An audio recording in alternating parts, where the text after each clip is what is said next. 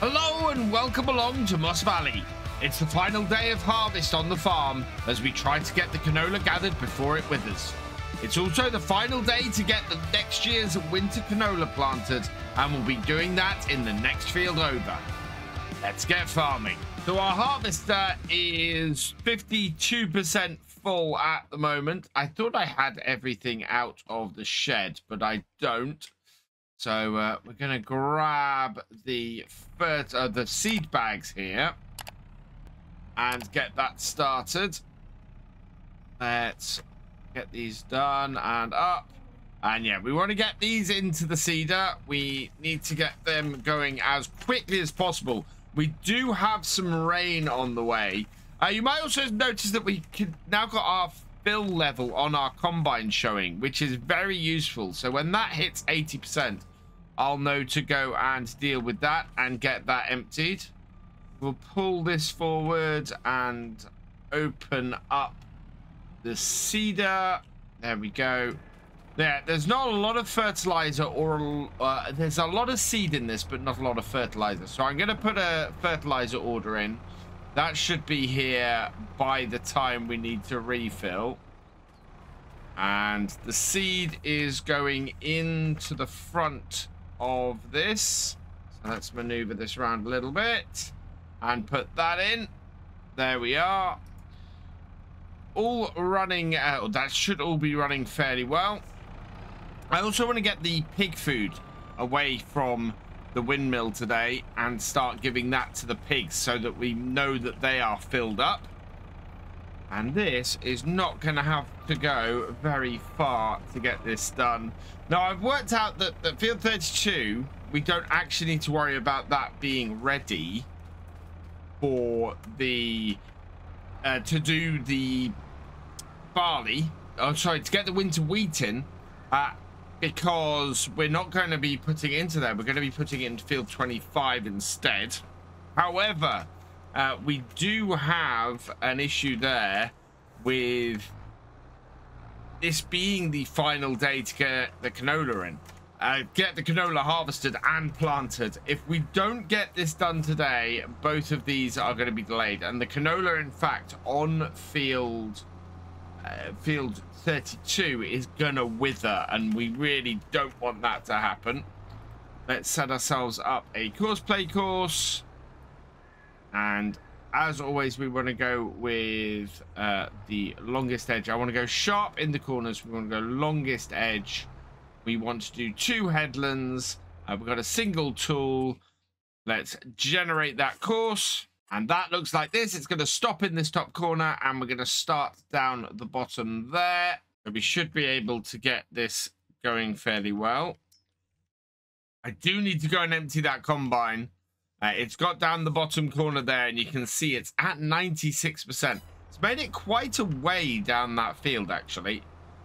First waypoint, line it up. And there we go. Wrong season for fruit. Wrong fruit. Let's get the right fruit into this. And canola, and away we go. So this now should get on with this. And we'll get it filled up with some more fertilizer soon, because I think that's going to go down fairly quick. Before we continue on the farm, this video is brought to you in partnership with the awesome people at Apex Gaming PCs. I've teamed up with Apex Gaming PCs to create a custom line of PCs suitable for everyone from beginner farmers to virtual farming experts. And the highest spec machines are also perfect for streaming and content creation. Apex Gaming PCs have dropped the prices on almost all their products by 30%, so there's never been a better time to go check them out. Combine is heading up here to empty, and it's going at quite a rate. We are going to have to empty it on its way here. So let's see if it'll actually follow us up the field. Wait, back it up. Don't. If it cuts in here, it's going to back out very quickly. Yeah, there we go. Needs to be unloaded. So I'm going to back the trailer into place and see if we can get it so that it will unload here without us really doing any crop destruction. Oh, really? You want to do it that way, Combine? I can't drive into there. Yeah, this is not making it easy. I think best thing for us to do is take control of the combine, back it out, and then we'll be able to get it emptied, and then we won't have to worry about any crop destruction or anything like that, and then we can just get it going straight down the field after that, and away it goes. Combine is empty. All get in. Forward we go. We want to get it started, so start that, down, and then we want to go nearest waypoint, and that looks like it is on the right track. So we're going to order a set of big bags. I think 6 should do us. That'll be 10,920, and done. And they've been delivered to our farm for about £250. So that's not too bad. Quite better to get them delivered to the farm, I think. It saves a lot of time and a lot of energy to do that. And then with those having been delivered and ready, I want to get these moved. So we've got a lot of pig food up here, and we kind of want to get this in with our pigs. So pick up that. 2,000 liters for every 2 boxes we have here. And these going straight into the pigs. It's just saving us so much money, this. It's a little bit ridiculous, but it makes sense. Means that we can probably get rid of the pig feed area. Or our pig feed mix here, because we're not looking at using that going forward, I don't think. So pig food in, and the second one in. It'll take both of those, and done. And yeah, this is going to keep our pigs going for quite a while, I think. And then this one here will take the second 2,000 liters. And that should keep things going pretty nicely with the pigs. Yep, they are... Wow, not a moment too soon. Yeah, they will both take a big whack of food. Still plenty of food in for the chickens. And in fact, I need to do something about moving the chickens, because we are at full capacity. We're not making any more chicks, and we have an entire house that's not being used. Our other pigs, yep, both of our sets of pigs need feeding, so we'll get all of these in there, and that will be done. Combine is full again, so we're gonna come around here trying to keep as much momentum as I can as we go up here. Make sure that we can keep up with the combine. It's a bit of a struggle for the tractor, and the auger is out, but just being under the combine like this should mean that when we get to the top, it will stop and fully empty, and we'll keep this combine going. Keeping this combine going is very, very important right now. And in fact, we're so close to the yard here that whatever we are at fill level wise, we'll just go and empty that. But yeah, 93%. So that works absolutely fine for us. Our seeder has run out of fertilizer. So let's start it up and head back up to the farm with it. Get this refilled. It is very much against the clock today. So much to do, so much to get in. And yeah, this massive amount of rain we're expecting about halfway through the day could mean that we end up having to slow things down towards the end of the day, just to make sure that we can get everything in. It's all fine at the moment. We'll see where we end up, but it is going to be pretty tight. Seeder there. If we get the seeder fully stocked though, I think we're going to be all right for getting the canola. Just keep on planting it. Any mud we get from the rain might cause an issue, but we'll keep a close eye on that.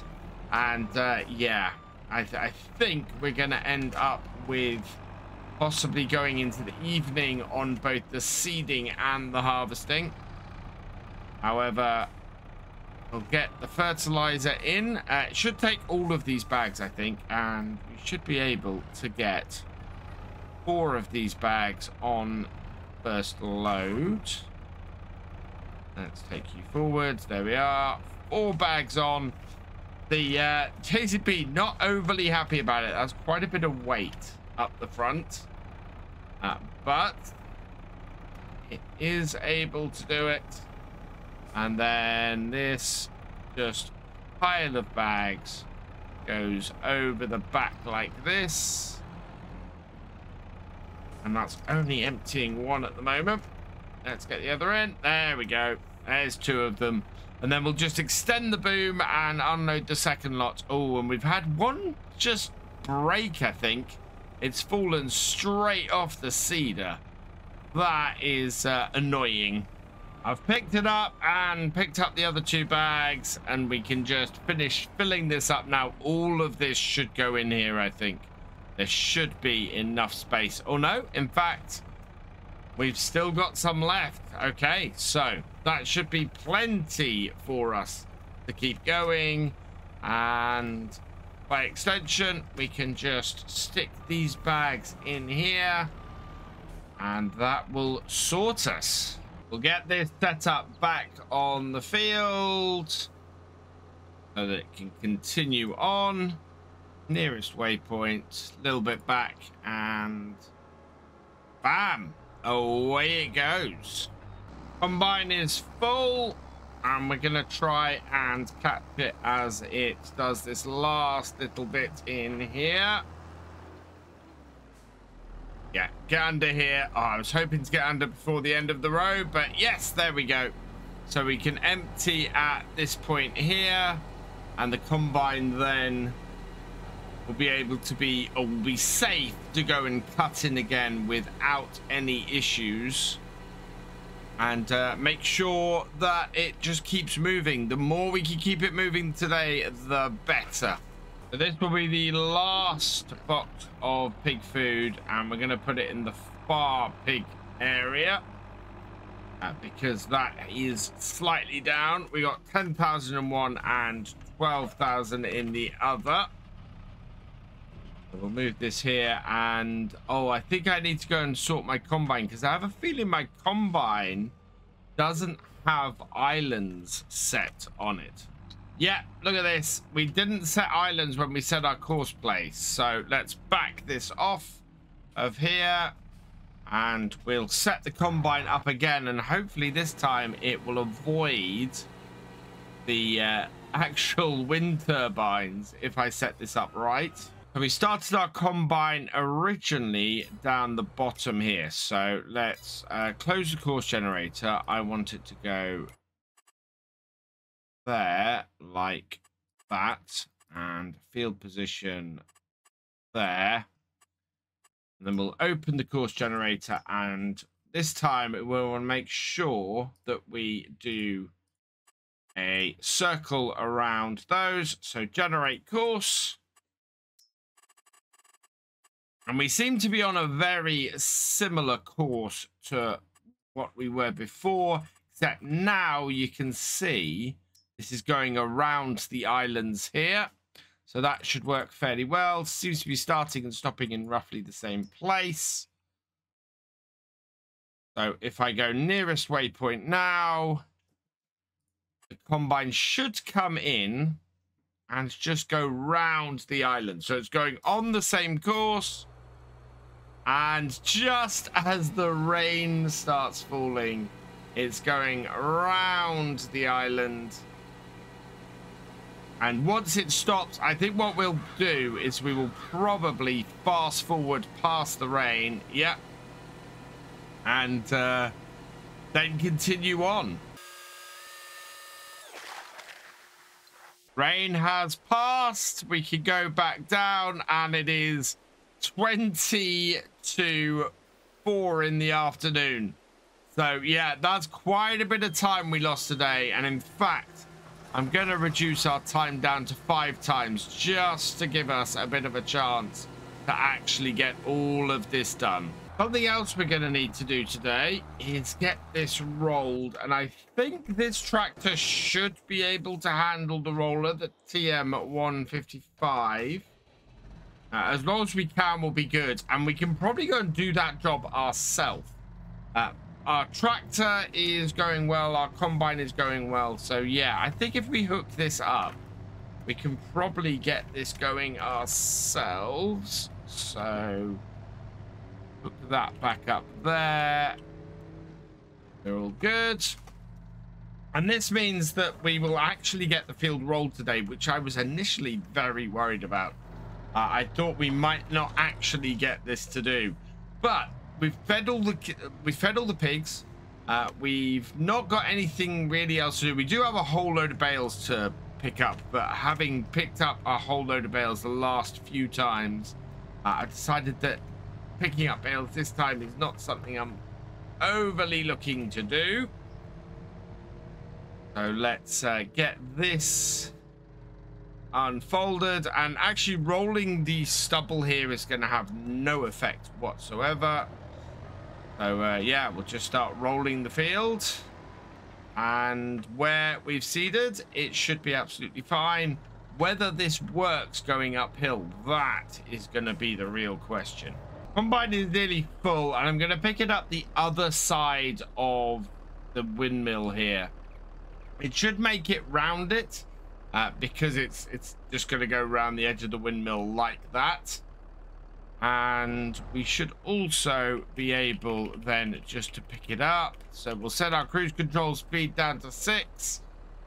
Pull up alongside the combine. And because we're emptying downhill, this becomes infinitely more easy to do. This definitely seems to be having a little bit more trouble going uphill. It's not dropping revs massively, but it is only doing it at 5 miles an hour as opposed to the 7 to 8 miles an hour we get downhill. That's not overly surprising, seeing as downhill, of course, we have gravity going in our favor, and uphill we're very much going against it. But we are getting our downward runs done a lot quicker than our upward. On a plus note, our seeder is definitely over halfway through this field at this point. So I'm quite happy with that. We've not got a huge amount of time left to go to get this canola in, so that's very good news. And it looks to me like the harvester, the combine harvester, is reaching about the halfway point as well. I don't think we're going to have to go very far into the evening to actually get all of this done. Combine's getting full again as it approaches the top of the field, so we'll get that emptied out. Should be a little bit fun. Oh, in fact, yeah, it's going to stop before it gets to that. That's good news. So we'll just back this up, and I think it will stop at the end of the row here, maybe. Don't think it'll make us go. No, it is just going to keep going.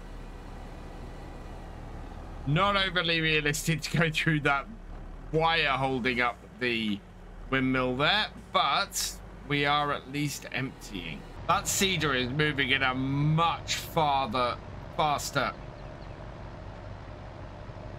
That seeder is moving at a much faster rate up this hill than I am. I mean, if we align it like that, you can see just how quickly it goes behind the cab of my TM155. Combine needs emptying again, and we've got another nearly full trailer, so we'll go and get this tipped. And of course, this is the thing that's slowing our roller down from catching up. While our roller is a lot slower than the seeder, it is twice the width, so the seeder isn't going twice the speed, so the roller is catching up. But of course, every so often we have to come and deal with this and get this trailer, or get the combine emptied and this trailer emptied, and that slows us down. We're about halfway through this field with the rolling now, The seeder is not massively far off the end. I think that's only got about 3 or 4 rows to go there. The thing that's still concerning me is the harvester. It's coming up to a fairly full tank at the moment, so we'll have to head over there and empty that again. This can go into the evening, and we're not expecting any more rain today, thankfully.